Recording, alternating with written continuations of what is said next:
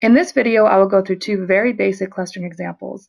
By the end, hopefully you'll be more comfortable building a cluster to fit your modeling project. First, some basics, like what is clustering? Clustering algorithms organize data into groups, or clusters. Ultimately, these clusters will be used to achieve some sort of purpose, so the idea is to organize data into meaningful groups. Clustering algorithms are unsupervised. This means that there is no external factor or target used to judge the performance. Really, we're letting the data speak for itself. The cluster's success will be determined by how useful or helpful it is in achieving the ultimate goal. Why do we cluster data? Well, clustering is rarely the end goal in a project, but it is a very common intermediate step in many larger modeling projects. As an example, I've used clusters to extrapolate data. For instance, if you find an attribute is very consistent within a cluster, you could assign that attribute to members in the cluster where that data is missing. This is especially useful when trying to estimate the outcomes for something brand new. Clustering can also help with dimension reduction. Let's say you have a lot of demographic data, for instance, that when segmented is giving you very low predictor importance and is increasing runtime. Instead of using that raw data, demographic clusters might turn out to be a very powerful predictor and reduce runtime. A couple notes on data prep specific to clustering. Remember that we want to create meaningful groups. In order to do that, it's on you to choose your inputs wisely. An example of this may be including gender or race in a demographic cluster. People automatically sort others by gender, so it seems natural to include that. It may be the case, however, that there's no significant difference between behavior of males and females. So by including that field, you've actually made your groupings less meaningful. Another thing you should consider is scaling your data. For example, if you're trying to group people by height and weight, and height is measured in feet and weight is in pounds, is a 1 pound difference as significant as a 1 foot difference? Probably not. In that case, you may consider either changing the units or even normalizing your data so that they are of similar scale. Now that we've covered the basics, let's go to an example. First, let's look at some test scores. Most of the time, teachers will base their grades off of some thresholds at like 90%, 80%, 70%. Well, I had some professors in college that prided themselves on making very difficult tests, and it was rare to get above a 75. In that case, they actually looked at natural clustering in the data to assign grades. So I actually just pulled this text file somewhere off the internet. I'm going to run a histogram plot. Here we see we have scores ranging from maybe 30-ish to almost 100%.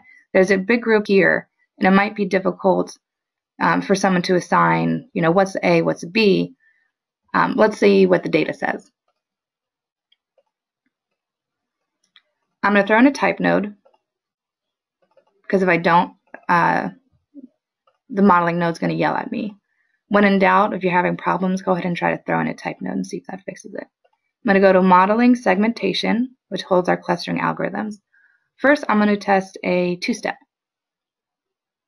So in our type node, the role is already set to input for the exam scores.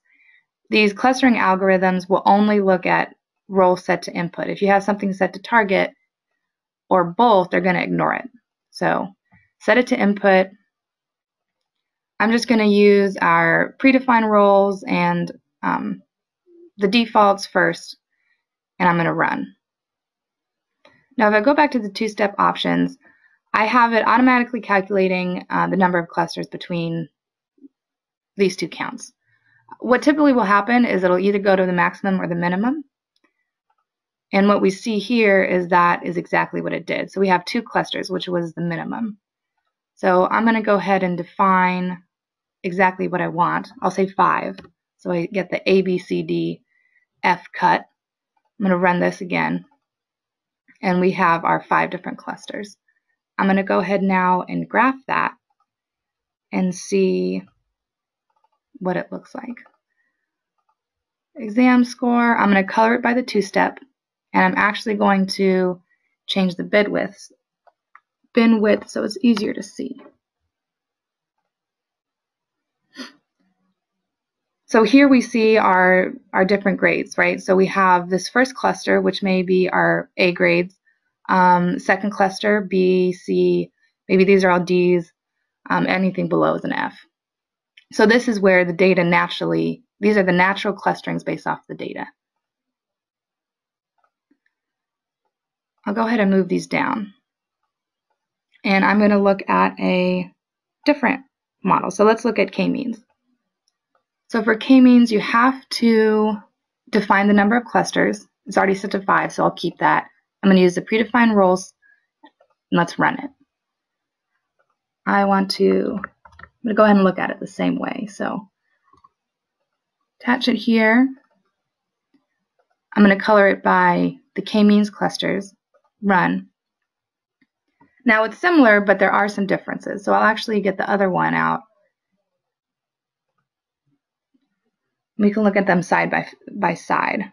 So here we see the k-means clusters actually put some of these middle groups into the B's, took them out of the A's, but it pushed this guy into a C versus a D. So we do see differences even in a data set this simple. So when you're going through and clustering your data, you're probably going to want to try a few different types of algorithms and just see how they work out. In the second example, we're going to look at something a little bit more interesting. Now we're going to look at clustering stores based off their climate. So in this data set, I have days with high temperature, low temperature, precipitation, and snow. Now for this specific application, which was replacement car part assortment planning, these climate attributes turned out to be important. If I were in a different industry, I might want to look at a different input, and that's about, that goes back to choosing your inputs wisely. If I were studying joint pain or headaches, I might be more interested in pressure changes. So I'm going to, again, throw on a type node, and I do not want to use latitude and longitude. I only want to look at climate. So I'm setting these to input, these to none. I'm going to look at the two-step. Again, you might want to try a couple different algorithms. Using the default settings gave us 3 clusters. We're going to test a few different number of clusters. In determining what the final number of clusters should be or that you want, you have to balance a few things. One, you want to split the data into enough groups that'll be useful. So maybe 3 groups is enough, maybe you want more groups. As you increase the number of clusters, you're going to be reducing the sample size within your cluster. So you need to watch your smallest cluster size. You want to make sure that that smallest cluster is still large enough to be meaningful and reliable. Now, with a big data set, you might set that threshold pretty high. Maybe, here we have 235. Maybe that's the smallest you want to get. With smaller data sets, you might find yourself accepting a cluster size of 6. Typically, I try to go for 20 or higher, but again, it depends on the data that you get. You also want to look at your cluster quality defined by the silhouette. Now, the silhouette basically says how distinct these groups are, how tight around the center, and how far apart they are from other groups, the cohesion and the separation. As an example, we'll go ahead and look at some, well, not a silhouette, but a shadow. But let's say that the data here is represented by the shadow of these 2 bottle caps. So here in this data set, we have 2 very distinct clusters, right? They're very tight, they're dense, and there's a very clear separation between the 2 groups. So as I pull this up towards the sky, the edges start to blur, the light refracts, they start to blend together. So if I look at this data set now, we no longer have the clear edge. The data has now spread out. It's not as cohesive or tight as it once was. And the 2 clusters are starting to blend into each other, so they're not as separate as they once were. So ultimately, you're hoping to keep your cluster quality in this good range. I'm also going to graph this just so we can see it. Look at a plot here. Look at longitude versus latitude. And I'm going to color it by... So here we actually have a map of the US. I want to see more groups because I know there's big differences even within these groups. Within California alone, Northern and Southern California aren't similar. So I'm going to go ahead and increase the sample size, or the number of clusters. Let's bump it up to something big. I'm going to say, you know what, let's go with 30. All right, so again, I want to look at my minimum sample size, or our smallest cluster, and our quality. So the quality is still good, but if I look at the smallest clusters now, it's 7. I have enough data. I don't need 7. I want to see something much higher than that. So I'm not even going to look at these. Let's look at, I'm going to go down, again, way back down. So let's look at 7. If I look at here, now we have the smallest cluster at 38. That's pretty good. And our cluster quality is still good. So I'm liking this. And here we can see the distribution of those 7 clusters, which is sort of interesting. On this first pass, I like these 7 clusters, right? There's no real right or wrong answer. I'm going to apply them to some process that we have downstream, like maybe a classification model. But I will come back and test a few different cluster sizes to see how it affects that downstream model. And with that iterative process, that's how we'll determine exactly how many clusters I want.